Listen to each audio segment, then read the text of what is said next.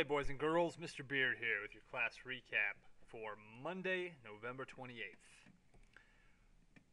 We started today with SSR and individual student meetings. We've only got 3 weeks left, believe it or not, in the semester, so it's very important that we finish strong and get in any missing work now before it gets too late. So we had SSR, and I called over students who were missing work or who needed some areas of improvement and some plan of action to get that work in and to have some success in the class. After that, we looked at some important papers that we're going to need for this week.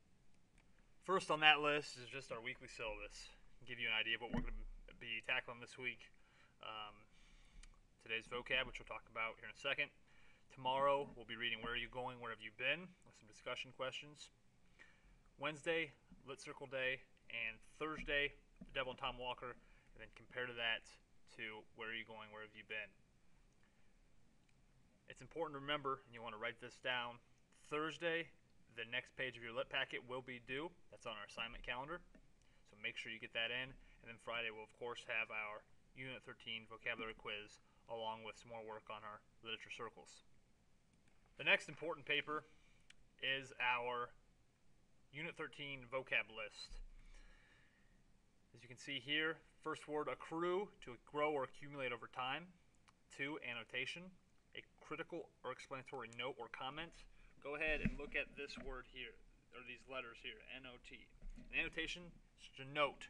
So notice, note here, annotation, note. Bedlam, a state or scene of uproar and confusion. For whatever reason, I find it helpful to remember Saddam. Saddam ran Iraq, and at the end of his reign, there was a state of uproar and confusion. So Saddam, Bedlam. 4, covert, hidden, disguised, or a hiding place. Don't really think of covert as a hiding place, but that is it's noun form. Debonair, pleasant, courteous, light-hearted, smooth, and polished in manner and appearance. Debonair. 4, done, to demand insistently, is the verb form. Noun is a creditor, and the adjective dark, dull, dingy. With the adjective, focus on these words here, dark and dull. You may notice that from the word dungeon, because dungeon is dark and dull. Next word, efficacious, is effective, producing results. Notice the first 3 letters here, E-F-F. They share both here. Next word, equanimity, calmness, composure, refusal to panic. If you look at the first 4 letters here, the equa, root word in equal, which means balanced. If you are balanced, you are calm and composed. Fortuitous, accidental, occurring by a happy chance. You may notice that from the word fortune.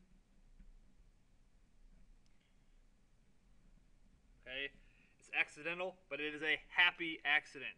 It is a happy accident. Something like finding a $20 bill in a pair of jeans that you totally forgot about. Last word, gist, the essential part, or just the main points. Just, gist. Share that word in common, that sound in common. And that covers our vocab. Remember, if you were absent, you can get those from our class website, or, of course, from the makeup bin area of the classroom. So you'll need to go to the makeup bin and pick those up. So that covers what we did today in class on Monday, November 28th. Thank you for listening.